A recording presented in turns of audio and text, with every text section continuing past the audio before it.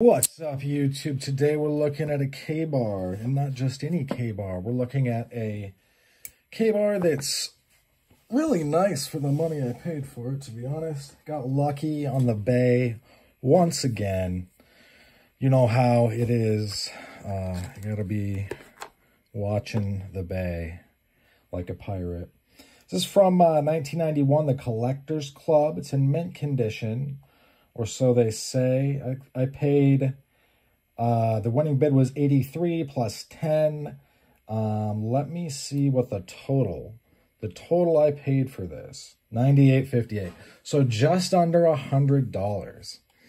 We're going to be taking some measurements. This is going to be kind of a longer one. It's not going to be super short, just because I don't have all that stuff already ready to go. So let's get down to it. This is a Coke bottle knife in Stag, made in the USA, 44139. I think that might be either some kind of number to do with this or a zip code. All right, what a box. All right, so first and foremost, we see that it is Stag. It's coming in at 5 1/4. And then we open it up. It has half stops. It kind of slides into the lock position. This would break in for sure. So then we got the blade itself, 4 1/4. Cutting edge is going to be 4 1/8, I think. Yeah, 4 1/8. So we're going to now quickly transition to the calipers so we can really understand a lot what is happening. Zero it out. The thag at its thickest part, the Stag at its thickest part is 17 millimeters, at least to my eye. And then the second, yeah, definitely. Second thickest part is 15. At the thinnest part, it's going to 13.5-ish.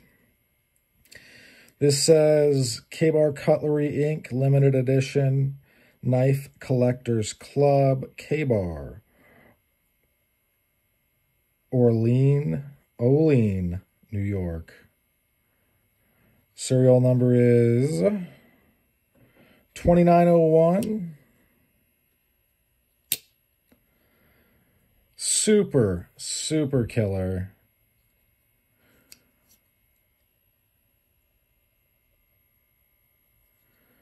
Couldn't be happier with this one. We can put these away now, as we have taken all of the measurements that I want to take. So now we're going to transition over into the waxing portion of the video.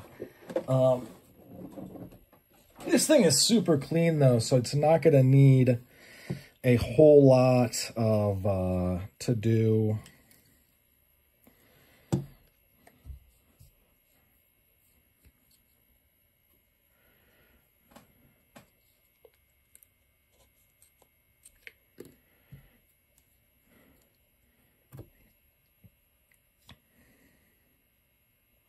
From 1981, dude.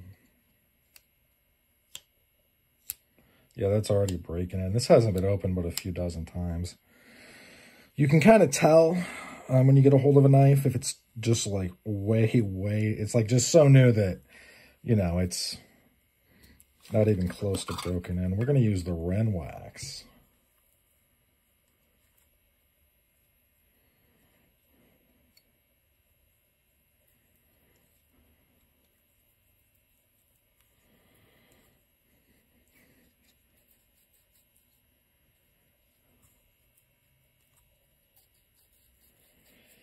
I'm going to rub it in to condition it. Tonight, before I tuck it into bed, I'm going to sing it a song. All right, so It's about all we got to do there. It's clean. It's good. The goodness and the cleanness have combined.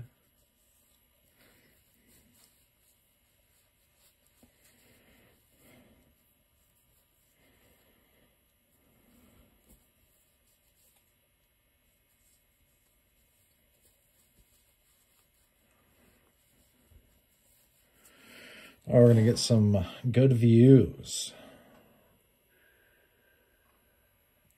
Whenever I do a view like this, it kind of reminds me of Star Wars when the Star Destroyers would like just glide by like this.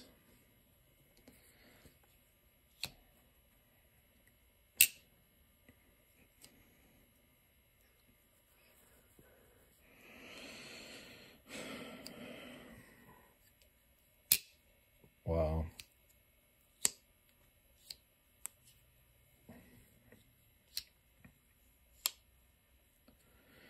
Yeah, that's better by the second. So this is the kind of thing you really got to look for. The pictures didn't do it justice.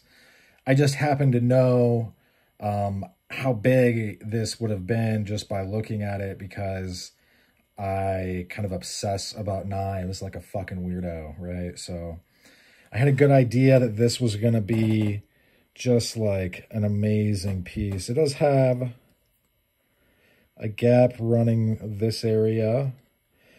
Whether that would settle down or not through more opening and closing, I don't know.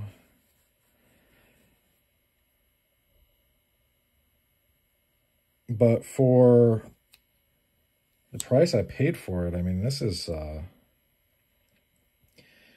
steal. It's a nice stag.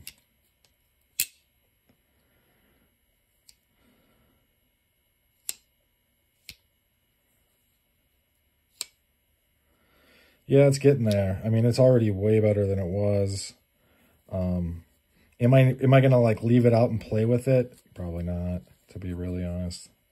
I'm probably gonna put it away. But yeah, this is the kind of stuff that you will find just floating around eBay. You do kind of have to wait for it. The seller did not seem, when I mean wait for it, you got to like literally sit there and like set a timer on your smartphone. And then when it comes up to bid, you're ready to like jump it up 20 bucks from the 50 mark. And I think that's what happened pretty much. We battled it up to like where I got it at, which was like the, what did I say it was? Well, now I don't remember. 80 something, maybe it was 88. The winning bid was, I'll go back. 83. Winning bid is 83. Dude, are you kidding me? That guy took a bath on this, which means he lost money. Which, I mean, from what I've read in the description, somebody, you know, had, as many people do, stumble on a giant collection. And they had no idea existed because, you know, before, like, the internet and stuff, where were the knife people supposed to go be weirdos at together? You know, it was, you know, people just kind of collecting and just loving it. So the face of knife collecting has greatly changed since A.G. Russell made it a thing. But yeah, so they took a 83 minus 15%. So you're looking at least 7, probably 11 bucks less. So they made like $70 some, which is not good. And so like when I got this, the guy immediately messaged me and was like, as soon as you pay, I will send you the knife. And I instantly paid, like, okay, buddy. One thing you don't want to do on eBay is make anybody wait for money. No one likes that. It's not cool. But yeah, so this is a kind of a blast from the past.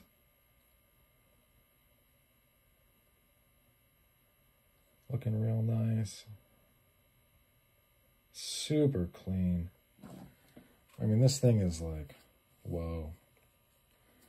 All right, that's about all she wrote for this one. Thanks for sticking with me to the end. Hope you folks have a great rest of your day. Bye now.